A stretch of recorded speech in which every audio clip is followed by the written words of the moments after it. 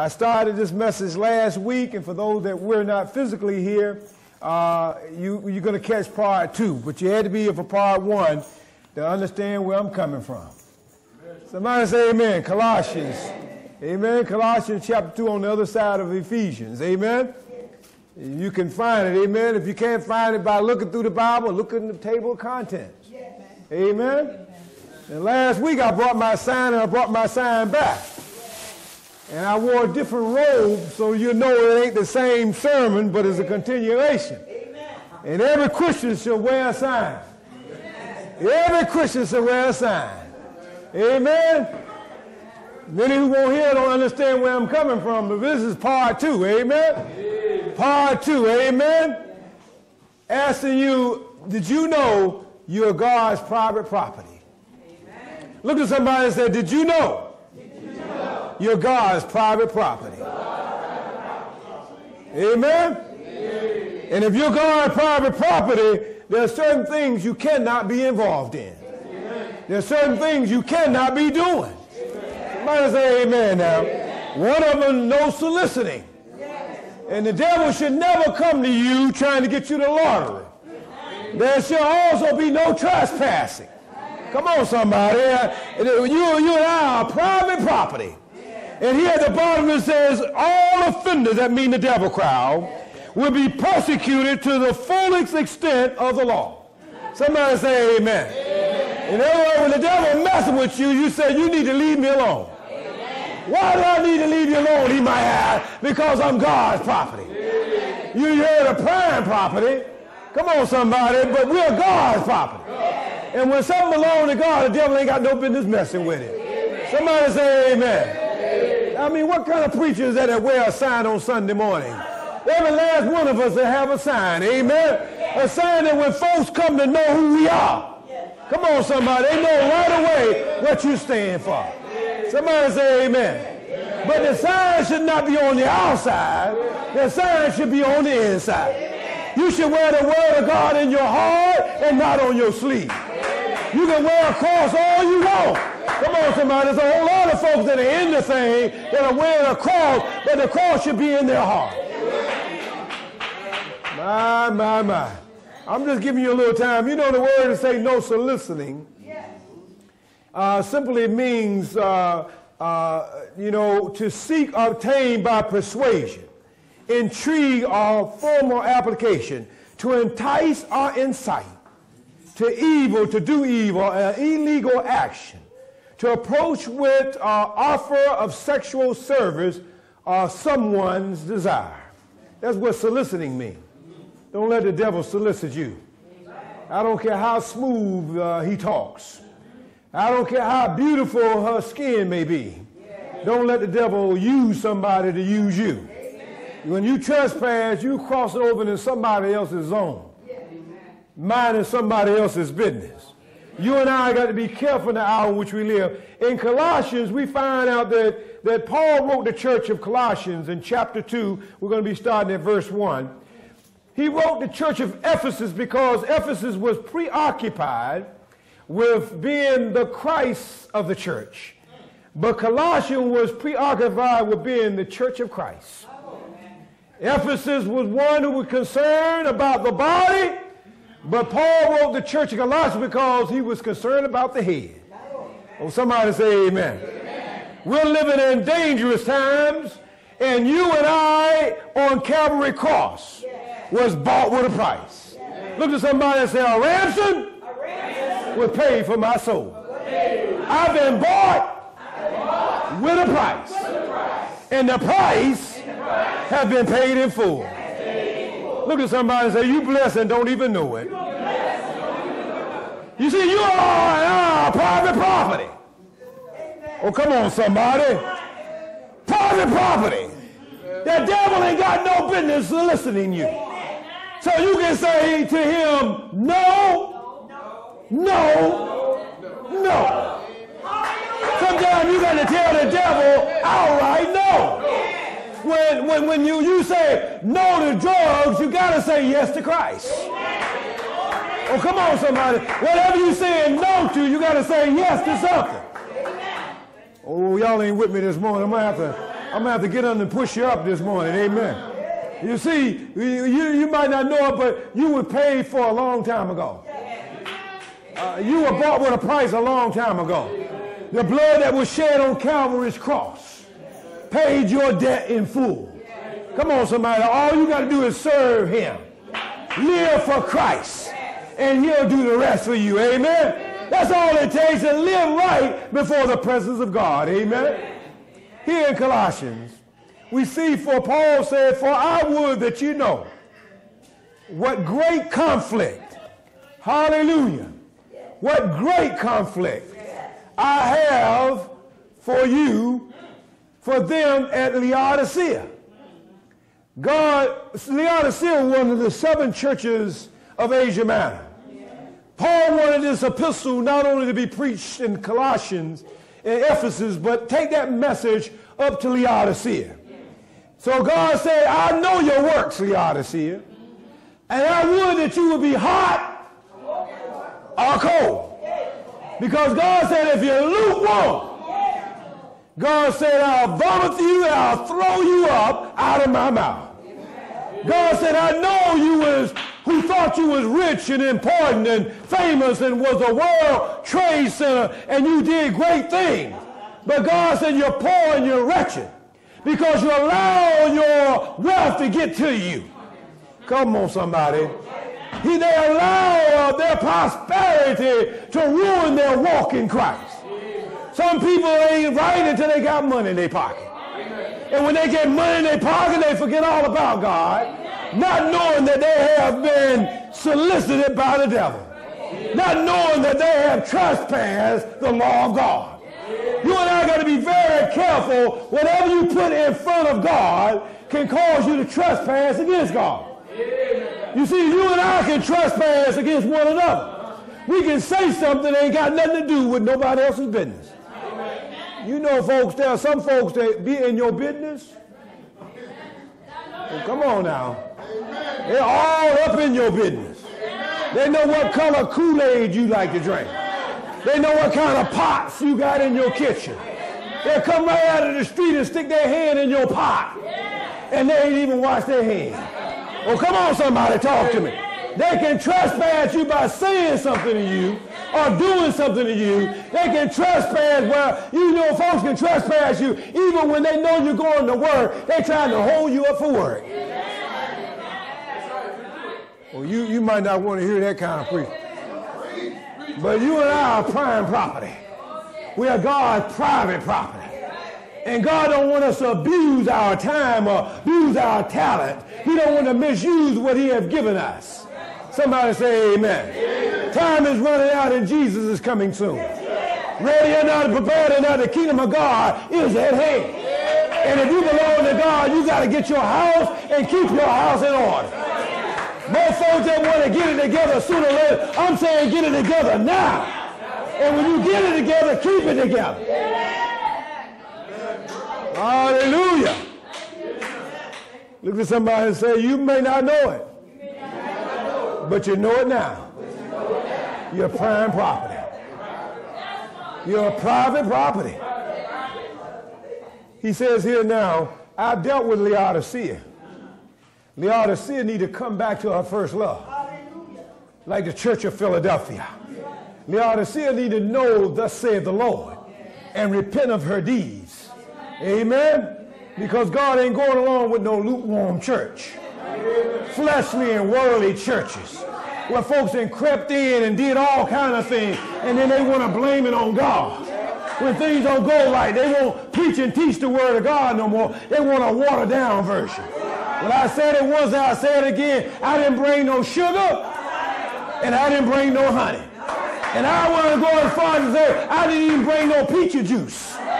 Because I ain't sweetened nothing today, amen? I want you to hear the word of God just like it is. I want you to know it just for what it is. I want you to make a change in your life. Because when the devil crowd come at you, you got to let them know all offenders will be persecuted to the full extent of the law. Why? Because I am private property. And don't you cross me.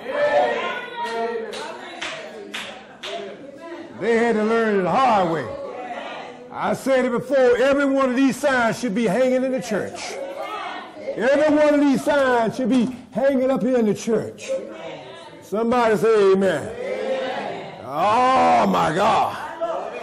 I want it high, hang it up so you can see it. Ain't that, don't that look good? Come on, I hope that camera get that. Amen. No soliciting. No loitering. Come on, somebody. Because you see, most folks go to church to loiter. They don't go to participate. Come on, somebody. God didn't call you to be a spectator. God wants you to participate. He wants you to praise the Lord. He wants you to worship him. He wants you to glorify him. He wants you to magnify him. He wants you to lift him up. Some folks come to church and get mad. They don't come to shout and praise the Lord. They got to come with an attitude, go to sleep with an attitude, wake up with an attitude, walk around with an attitude, and then they want to put their attitude on you. But the devil is a liar. I got to say no to him when he tries to get you to lie. Bad spot to be in when you're preaching caught in a lie. My. Let me get back to the message. Verse 2 says that their hearts might be comfort being knitted together in love unto all riches and the fullness of assurance. The fullness of assurance of understanding to the acknowledgement of the mysteries of God and of the Father of Christ. Oh, Paul can write up something, can't he? In whom are hid all the treasures. In whom all the treasures are hidden, all the treasures of wisdom. You want to get some treasures, seek out the wisdom and knowledge of God. God will give it to you. And verse 4 says, for this I say, lest any man should beguile you with enticing words. Be careful of these slick talking preachers. Come on, somebody. If you're country, you're country. If you're from the city, you're from the city. But you ain't got to get slick because you came from the country. Come on, somebody, because they ain't going to call you a city slicker. Come on, somebody. For though I be absent in the flesh, yet I am with you in the spirit. That's how come you can say, I might not be physically, but in the spirit I'm in. It says, rejoicing and beholding your order and the steadfastness of your faith in Christ. I'm beholding that. And he said in verse 6, as ye have therefore received Christ, Jesus, the Lord, as so walk ye in him. If you receive Christ as your Savior, you got to walk in him. And if you walk in him, you're going to live in him. And if you're going to live in him, when that devil crowd show up, you got to recognize when they show up. You got to point the sign out to them. No soliciting, no loitering, and whatever you do, don't trespass. Oh, come on, somebody. See, some of y'all scared to tell the devil don't trespass. Verse 7 says, rooted. Everybody say, rooted. Rooted. When you're rooted, you know roots go down. And they grow deep and wide. And the stronger the root grows in the earth, the stronger you will become to be. And I'm talking about the roots of your heart. He says, rooted and built up in him, established in the faith. You got to know what you're staying for. As ye have been taught, abounding therein with all thanksgiving. He said in verse 8, and just a few more verses here, beware lest any man. See, some folks been spoiled. They don't get mad with me. How many in life have been spoiled? Raise your hand. Now, see, some of y'all been spoiled and you ain't got your hand up. You don't even know what it means to be spoiled. Oh my God! I'm gonna have to preach a sermon on being spoiled, because some folks don't even understand what it means to be spoiled. Because he said sometimes when you got things going your way all the time, and then when there's a change you don't like it, you spoil. Oh, come on, somebody! You got a toy and you don't want nobody else to play with it. You got a preacher and you don't want nobody else to hear him. Oh, come on, somebody! See, I know where I'm going with this. You have to ask somebody every week, I want you to come and hear a word. Amen. You ain't got to worry about how it's going to come, because not one time after 34 plus years I've been preaching have I ever reneged on God's word. Because I know what the word is capable of doing. And I know once I preach the word, it's going to find a resting place. It's going to find a hiding place. It's going to find a place that's going to make a change in your life. But you got to be willing. Look at somebody and say, you got to be willing to make a change. Oh, I might not see you on Sunday, but you can still make that change. Come on, somebody. For he says here in verse 8, beware lest any man spoil you through philosophy and vain, deceitful after the tradition of men, after the rudiment. Everybody said, beware of the rudiment. The rudiment of the world and not after Christ. For in him dwell all the fullness of the Godhead bodily. My. Anything you're looking for, you can find it in Jesus. Anything you're hunting for, you can find it in Jesus. Anything you got a need for, you can find it in Jesus. Anything you desire, you can find it in Christ. If it's love that you're looking for, you can find it in Jesus. If it's joy that you're looking for, you can find it in Jesus. If it's peace that you're looking for, you can find it in Jesus. If it's long suffering you're looking for, you can find it in Jesus. If it's a husband or a wife that you're looking for, you can find them in Christ. Look at somebody and say, whatever you're looking for, you can find it in Christ. Well, God got just what you want. Didn't we learn last week that Jesus is the man? Oh, come on, somebody. Oh, you might, those who were here last week, I want you to know that, you know, when somebody you're dealing with and they help you out. Come on, somebody, and you appreciate what they're doing and say, you're the man. You know what I'm trying to say? When they do something right for you, you say, you're the man. And then they say, no, you're the man. Well, I'm here to take it to another level. Jesus is the man. Somebody say amen. Jesus is the man, amen. Because he'll meet all your needs according to his riches and glory that be in Christ Jesus. I don't know how you can sit here and look cute when the Holy Ghost is everywhere. The Holy Ghost is on the window pane. The Holy Ghost is on the microphone. The Holy Ghost is on the anointed oil. The Holy Ghost is on the sign. The Holy Ghost is on the lights. The Holy Ghost is in the air. Wherever God's presence is, he breathes in the praises of God. Oh, my. Oh, my Lord. He says, for in him, verse 9, for in him dwell all the fullness of the Godhead bodily. And ye are complete. Look, somebody said, Jesus, make me complete. Jesus, make me complete. That sounds like a title to a song. Yes. Jesus, make me complete. Amen? Yes. In him, you are complete in him, which is the head of all principalities. Amen? Not only principalities, he in charge of all power and authority. Come on, somebody. In other words, the devil can't do nothing to you. That's why you have the authority to say to him, no soliciting. I'm private property. You have the authority because you're in Christ. No soliciting, no loitering. Come on, somebody. You have the authority to see when he's coming to attack. You can say, and no trespassing. Because I'm bought with a price. And I'm in the body of Christ. And if I'm in the body of Christ, then all power and principality belong to God. And God love it when he know you know his word. Y'all believe that? Don't you know that God love it when you can quote his word back to him? And you can stand on his promise? Because God knows that he got my promise.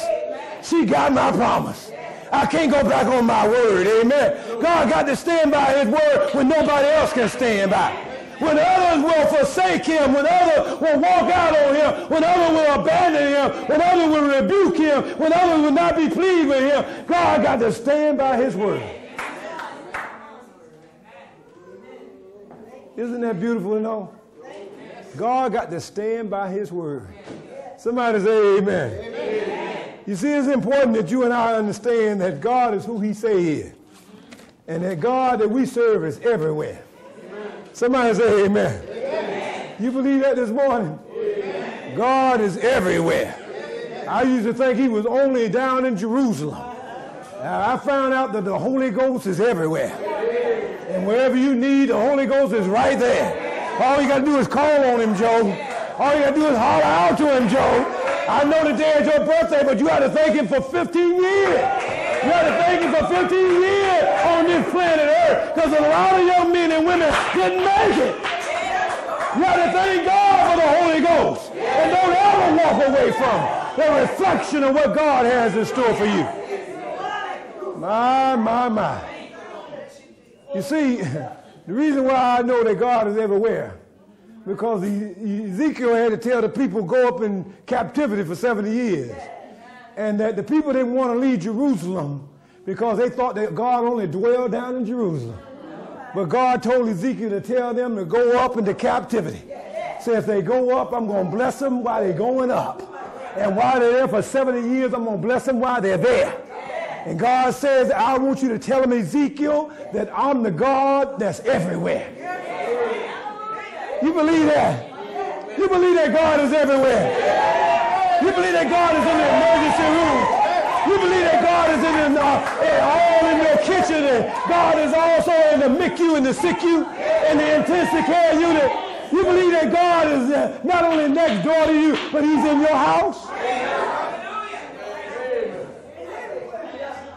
Because the God we serve is everywhere.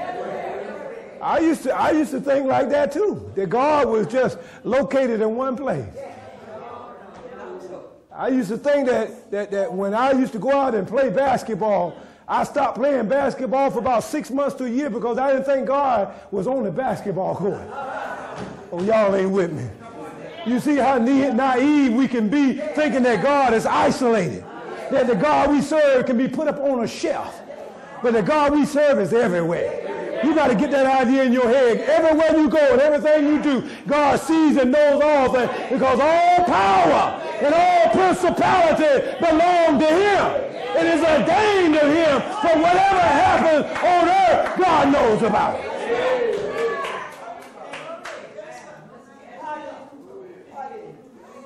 The Bible said that men ought to always pray and not to faint. You know why I have you to talk to each other in church? Because some of y'all don't want to talk to nobody during the rest of the week. Look at somebody and say, God would have men always to pray and not to faint. You see, the Bible said that and I preach this all the time because sometimes it gets to people and sometimes it don't. There was an unjust judge. Now, this is the way Christ explained it. Already from the get-go, if a man is called an unjust judge, that tells you from get-go he's already crooked. Am I talking right? In other words, Christ going to detail.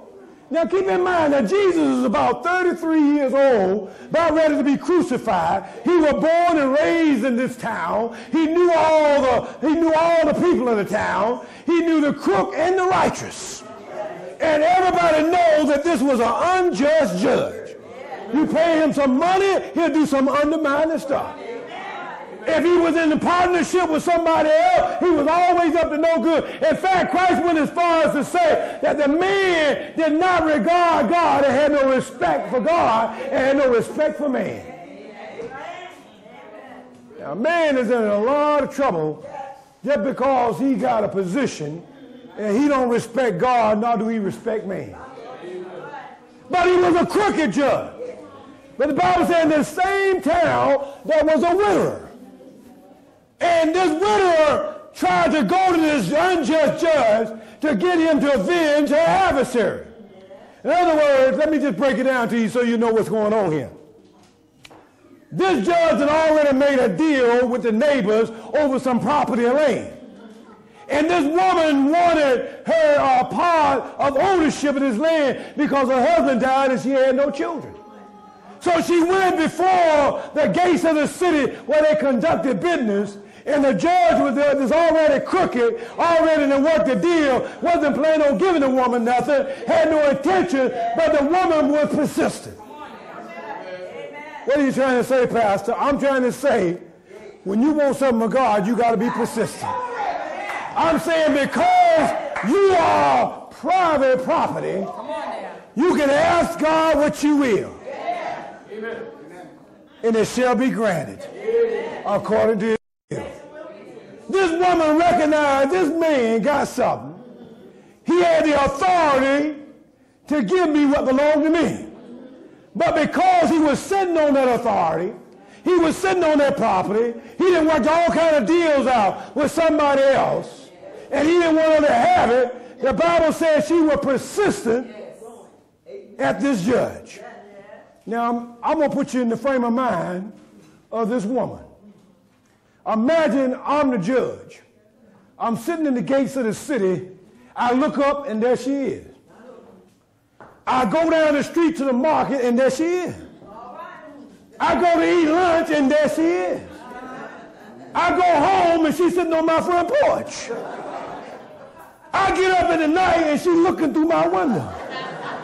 I think y'all getting the picture now. In other words, whatever belonged to me, I'm going to get it, and you got the authority and power, but the power that he had didn't belong to him, it belonged to God. God wants to see how persistent you're going to be in what you want from him.